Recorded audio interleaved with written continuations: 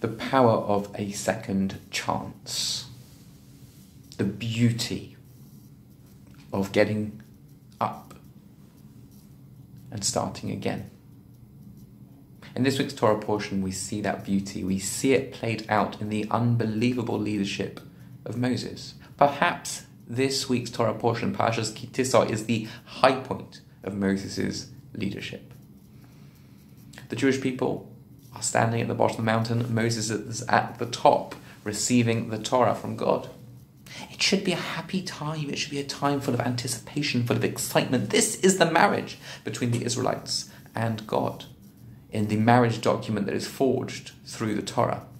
Instead, despair, failure, darkness, as in the void that is left by Moses' absence, the Jewish people begin to despair. They need an intermediary. They need some way to contact God. And instead of waiting one day more,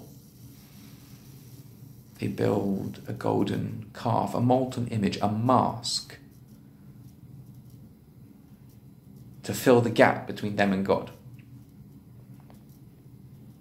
Moses comes down the mountain, sees what they've done, smashes the tablets, locks down the moment, returns up to the top of the mountain to meet God's ire and anger and sadness at being betrayed. And at this moment, God says, well, actually, I think we're done with the Israelites, Moses. We'll continue with you, new people, the people of Moses, the Mosaic tradition will continue with you, but we're done. And Moses says, no, we're not. I'm a leader. I stand with my people. You're going to lock them down, you lock me down too. He says, I'll just wipe me out from the book if you're going to wipe them out. Wipe me out too. I refuse to be party to this plan. In actual fact, God seems to welcome that response. That was the response that God was searching for. But Moses activates it and says it's time for a second chance.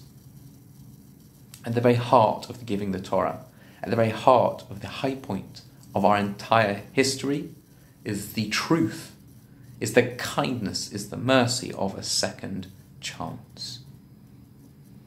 That is something that we sing out and celebrate throughout the generations as the 13 attributes of mercy, the prayer that is there to intercede on behalf of the Jews. Hashem, Hashem, Kel Rachum V'chanan, Erech Apayim Chesed V'emes. That formula is transmitted to Moses and is given over from generation to generation to learn that at its heart, the Torah is about learning from our mistakes and trying again.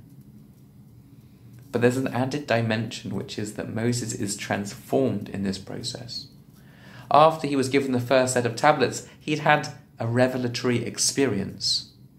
But when he came down, his face wasn't shining, wasn't on fire with those poorly translated word for horns, kranim, karne or, those beams of light that radiated from his face. But after the second set of tablets are given, now Moses' face is alight. There's something so sweet about trying again and returning. Well, we've had our own lockdown of sorts.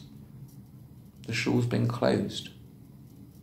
We've been kept away from each other, kept away from worship, kept away from coming together as a community. My friends, it's time for a second chance. It's time to come back. It's time to come back to shul, to come back and gather as a community. Yes, it's not ideal yet. Yes, there are still face masks. Yes, there's still restrictions on singing and what have you. But it's time to shine. It's time for the faces to light up. And time for us to come together in our holy space in the heart of Barnet and be a community together once more. The shul is as safe as we can possibly make it, as safe as any possible space could be. Come back home, come back and shine. Shabbat Shalom.